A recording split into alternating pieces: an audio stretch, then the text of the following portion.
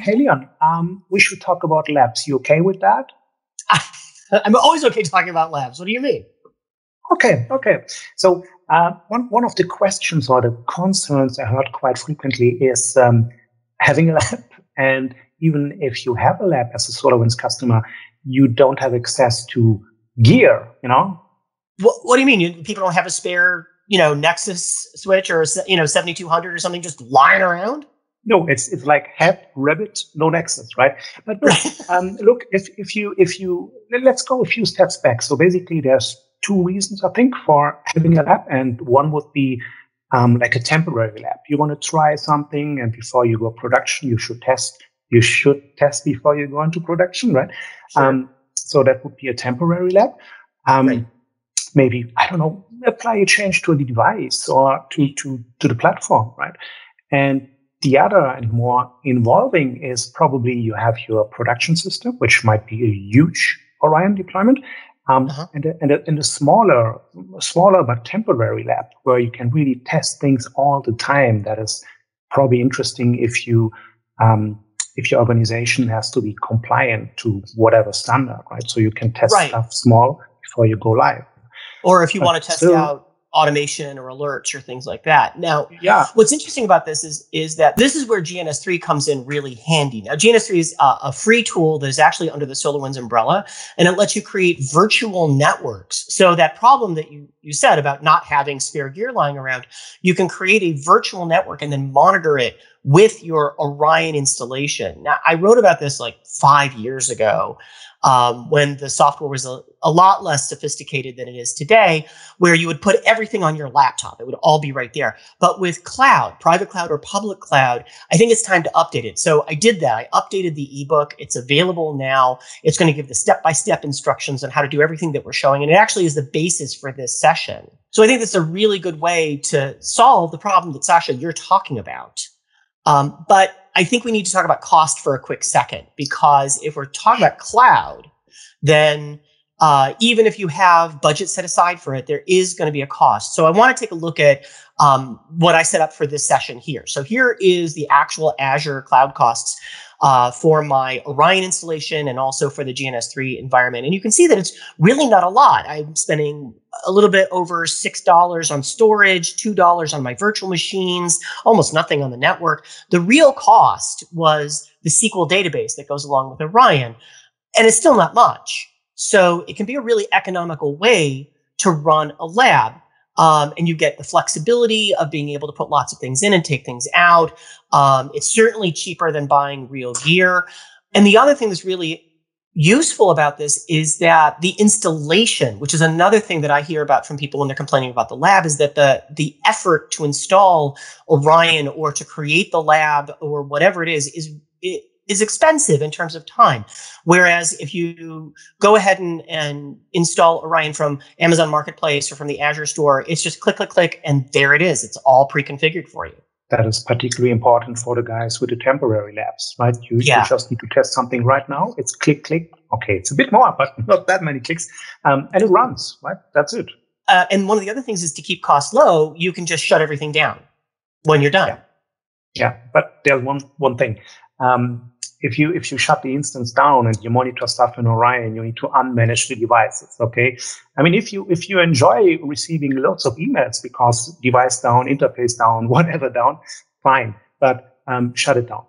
There's a few things you should consider. So, for example, you can automatically unmanage the devices in the Orion platform. There's like a scheduling feature, so you can automate it.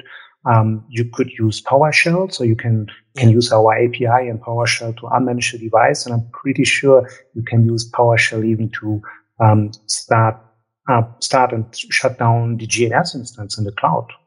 Yeah, exactly. So there are a lot of PowerShell scripts out there for automating startup and shutdown in AWS or Azure. And like you said, the Orion SDK is incredibly flexible to start or stop services or monitoring specific nodes as well. So you can make that one single thing. And you can even do it on a time schedule. Okay, so let's have a look at what exactly is available in the clouds. So basically, you just go, as in our example, to the Azure Marketplace, and you can just start a new search. type SolarWinds, and you will see. And there's pretty much all Orion modules available. So we have it on the screen right now, and we can scroll down a tiny bit, and you see all the modules, including DPA is there. Everything is available, and you can build your own system, basically. But Leon, we're not showing all of the modules today, right? There's just a few. No. I kept it relatively small because we don't have 6 hours to go over all this. So we're just going to do NPM, NCM, and Netflow, and we're going to show those today. I also want to point out that the Orion installer that you're used to on the Earth, not in the cloud, is the same one that's here. So if you install just let's say SAM or NPM, that doesn't mean you stop there. You can rerun the installer and add more modules after if you want to test additional things out. So don't feel like you have to pick the perfect right choice right here and you're locked in. You can always extend it in your cloud-based installation of Orion as much as you could otherwise. But yeah, we're only showing those 3 modules for right now. So let's dig into how you build this kind of lab. First of all, I want to point out that GNS3 is free. As I mentioned before, you can download it from GNS3.com. It's really useful if you need to pass, say, Cisco certifications. And there's 2 components to it. There's a graphical interface, and there's also the server. And you can put them all on the same machine, or you can put them separately. Here, what you're looking at is that I have it separately. I have a Windows machine running the graphical interface, and then in the PuTTY window, I have an instance of Ubuntu running the GNS3 server piece. So that's what I have, these 2 pieces going on.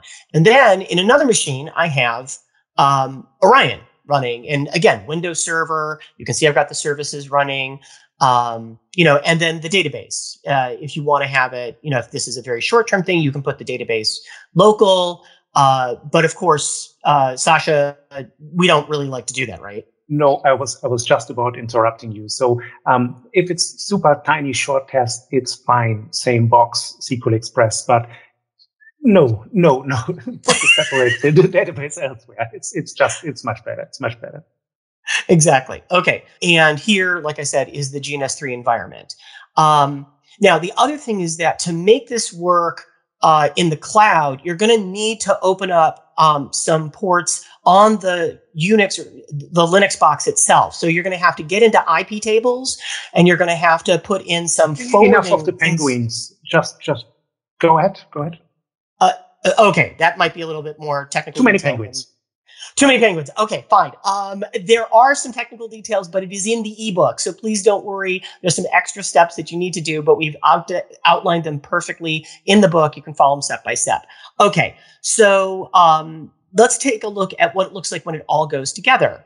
So here you can see my Orion installation, and I'm monitoring those same 3 routers, R1, R2, and R3, very creatively named, that are running in the GNS3 environment. And it's all being monitored in Orion as if it was real gear. So we can now have fun and destroy things? Yes, absolutely. That's exactly what I wanted to show. So here we've got these devices and they're up, but what happens if I shut them down? Now, this is something you can't do on the online demo. And you shouldn't do in production.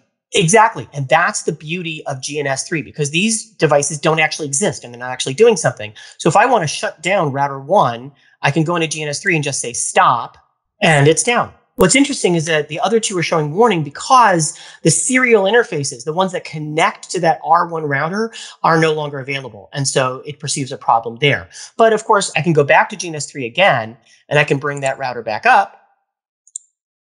And there we go. Everything's back up and running again. So where do we start? I mean, we probably don't start out of nothing in the cloud. We start locally, right? Right. Okay. And that's one of the things that I get asked about when I talk about this is that, cloud compute is expensive, even if it's not horrifically expensive, but you can do this locally. You can install a copy of GNS3 locally on your laptop, and then you can build your project, your environment locally, and then just copy that GNS3 file up to your cloud-based instance of GNS3. And as long as you have all of the router images, you have all the images of the iOS there, which I only am using 1 for this, as long as that's up there too, it's all going to run exactly the same way that you have it built down on Earth. So that's another way to keep your costs low. I do want to point out that the more devices and the larger your environment, the more memory the GNS3 server is going to need. So that's going to have an impact on your costs as well. But really cool part about cloud is that that's it kind of fluid, right? It's a little bit elastic. So that and if you need there's more the resources, right? It's if you would run GNS locally, it's probably a bit cheaper because you don't have the cloud cost, but it's eating resources, a lot of resources. Yeah. I've heard from more than one person who was studying for an exam or whatever who realizes that they needed to buy a new laptop just because GNS3 was chewing up so many resources on their machine that they couldn't keep doing it, or they needed a separate server, whatever. So there's your trade-off. So let's take a look at a few other use cases. I think the first one I want to do, it's a weird one, but it shows how flexible this GNS3 environment is that you can actually use universal device pollers on it. For example, the supply state.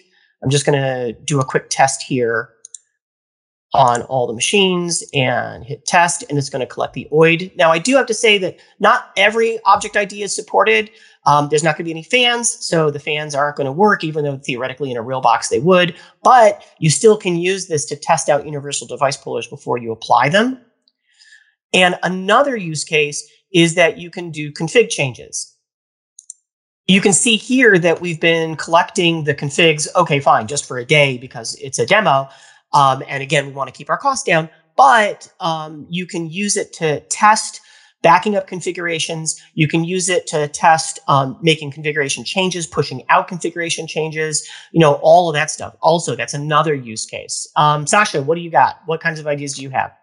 Well, I would probably use such a lab to go for the really crazy stuff, which you would never do in production, like compliance with auto remediation. What about that, right?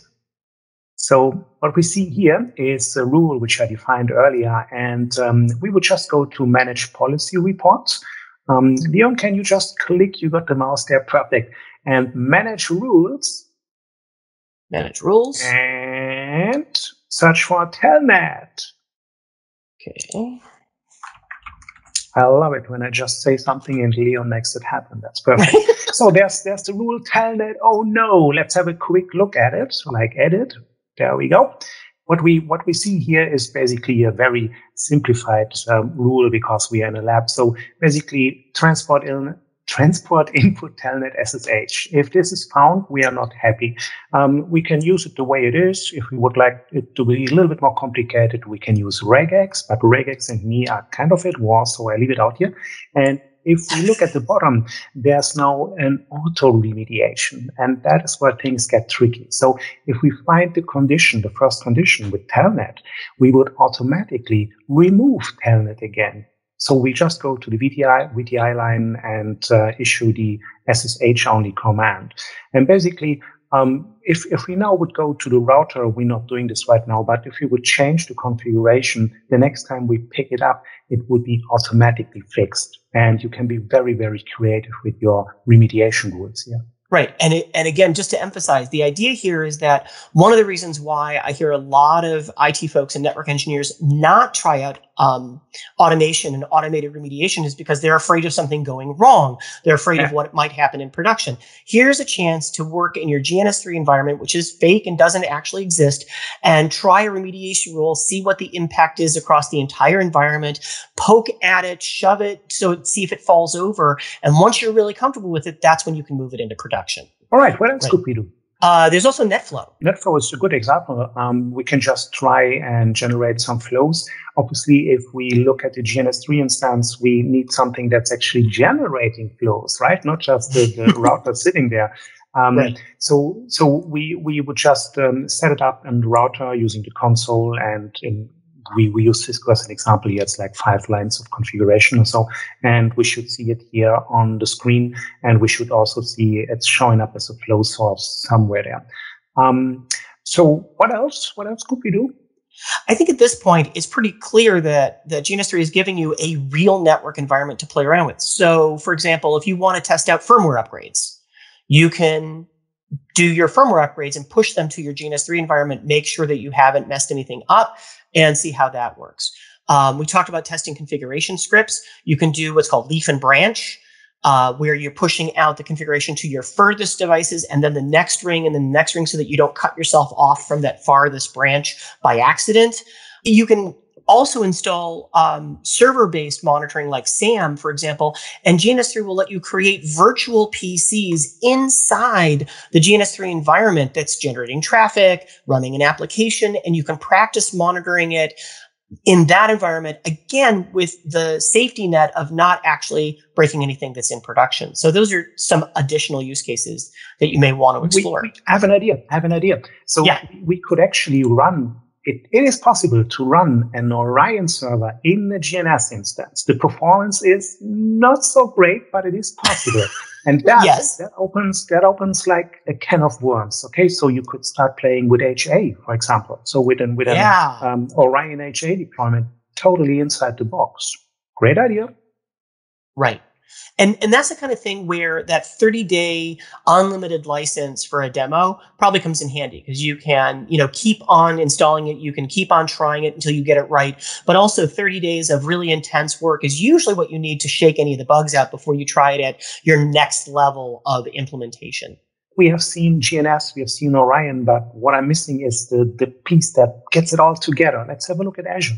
Right. So on the back end, on the Azure portal, it's pretty straightforward. I've got the Orion VM, the GNS3 virtual machine, the server, and the GUI are separate devices or separate instances, and then there's a bunch of associated items like storage and the network card. In cloud, everything gets broken out as a separate element, I guess, is the best way to put it, but it's all right there. And as we showed earlier, installing it is just a matter of going into the marketplace and saying, click, yes, one of those. And there you have it.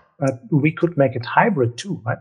Yeah, you could absolutely have some parts of this in the cloud and then monitor some stuff that's on-prem or in another instance. You'd have to build VPN tunnels and things like that, but it's definitely doable. Well, hopefully that's enough to get everyone excited about trying this out. If not, it's too bad that we are running out of time. Right. And if you're interested, but you really aren't sure where to start, I want to remind you that there's an ebook that walks you step by step through creating this. And of course, I'll be blogging about this as well. And we are looking forward to your question. Well, at least Leon does. But anyway, thanks for joining us. Yeah, thank you very much.